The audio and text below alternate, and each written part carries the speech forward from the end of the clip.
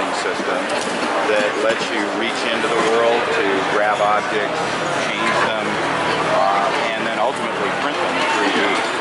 So Scott has this pair of cursors that lets him reach in and just grab objects, move them around. He can grab them in either hand, both hands. And if he grabs an object with both hands, he can stretch it and rotate it.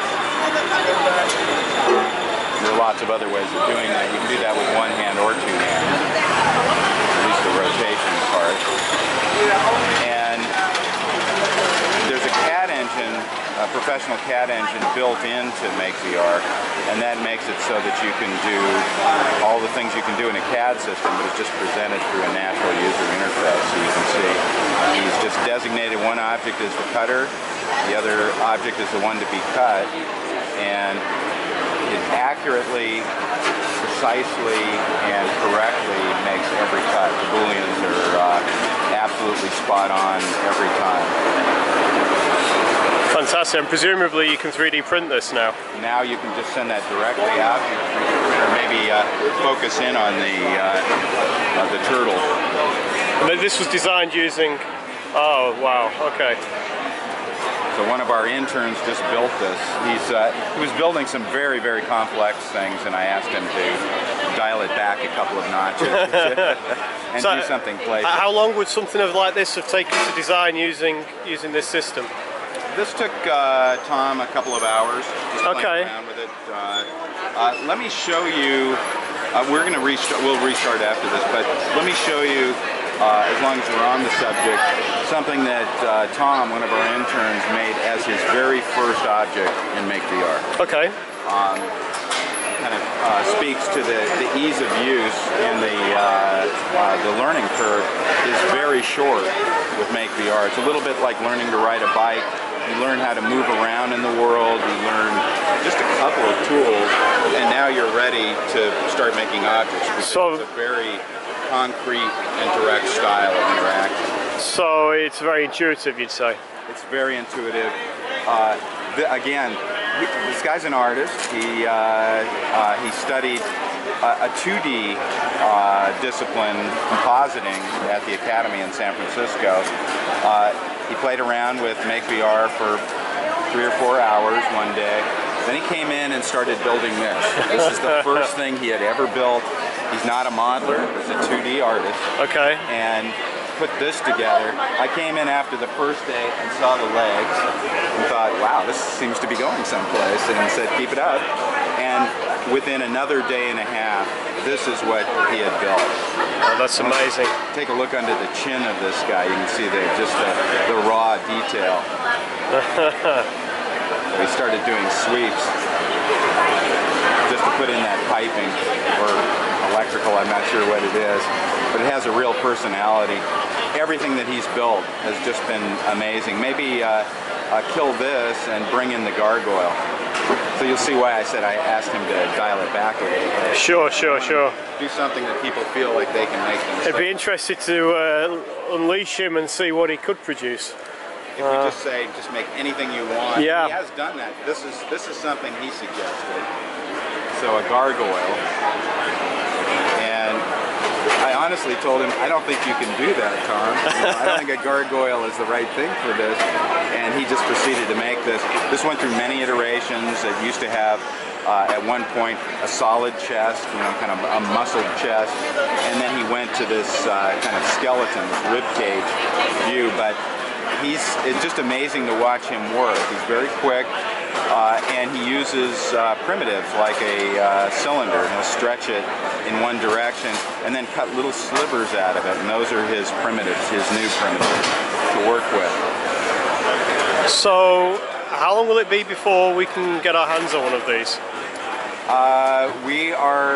We'll be kickstarting before the end of the year, MakeVR, soon after the STEM system Kickstarter. And this is the reason we can go directly out from MakeVR to STL and then just print these things in 3D. A very clean, we've done this before, a very clean and well-behaved mesh means that with very little repair, you just send it out to the printer and get what you expect.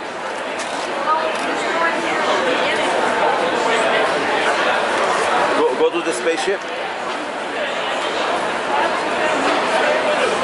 The spaceship. Oh wow, you have a little universe going on. Oh yeah, the spaceship is made in complete.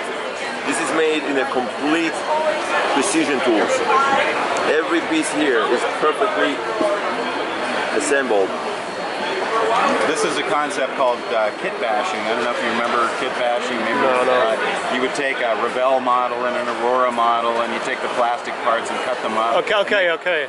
So this is digital kit bashing, where you go out to a free site like GrabCAD, tens of thousands of great models. Go back to wire. And you just bring those models in, cut them up, glue them together, and now you've got a spaceship like this, this crazy knife and Gatling gun spaceship. A kid that made that, you know, he went out there to the internet, he grabbed a bunch of models that anybody made for different purposes, took it in to MakeVR, cut it and sliced it and assembled it together, and you got a spaceship. The turtle was made all from modeling within MakeVR. As was the MacBot and As was the MakeVR and all. But it's different ways that people can do. Getting the iPhone that my daughter made, the iPhone case. Yeah, go back to, look at an 11-year-old. So in this tablet that you have, the virtual tablet, we give you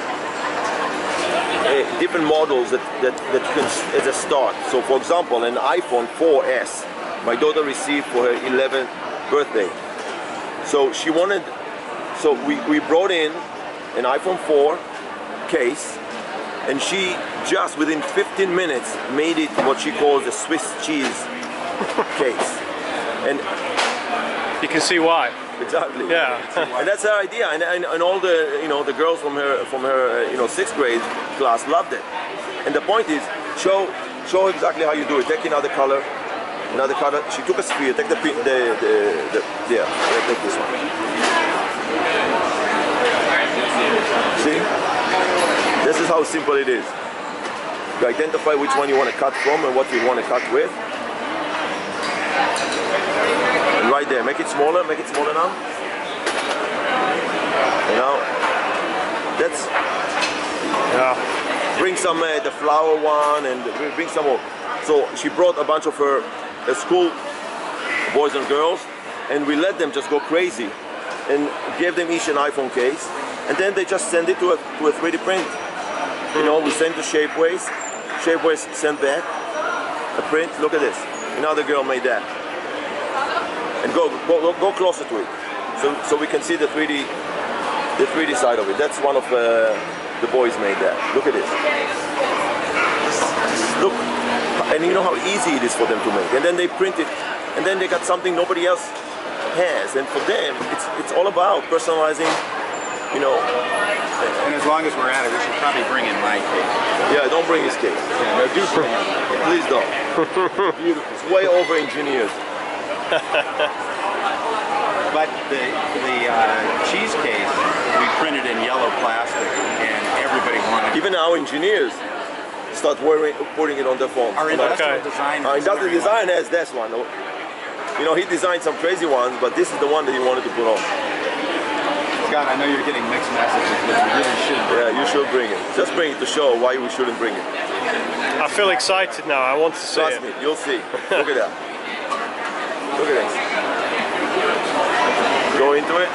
See, he's got a whole city block in the inside of his iPhone. And it's okay to tell me how beautiful that is. And it's okay to tell the truth also. And do you use this? I don't. I have No, okay. This is not practical because he built it on the inside, right? So show the inside for a second. Okay. It's actually clean. It's actually clean. He's right. He's right. It's clean. I didn't think it's clean. I thought very careful. Okay, I didn't think so, but you know, it's a little wild. You know, and in 3D print, having all these teeth is going to catch your clothes. It's, you know, these are really practical people actually using these. But Paul is an artist, so that's what happens. It's not about being functional, it's about being, you know, Form and function. yeah. That's a teenager, a senior in high school, going to Berkeley Engineering School, made that, and you can see why. Yeah, it's beautiful. And it's all precision, and you got the pie, and you got...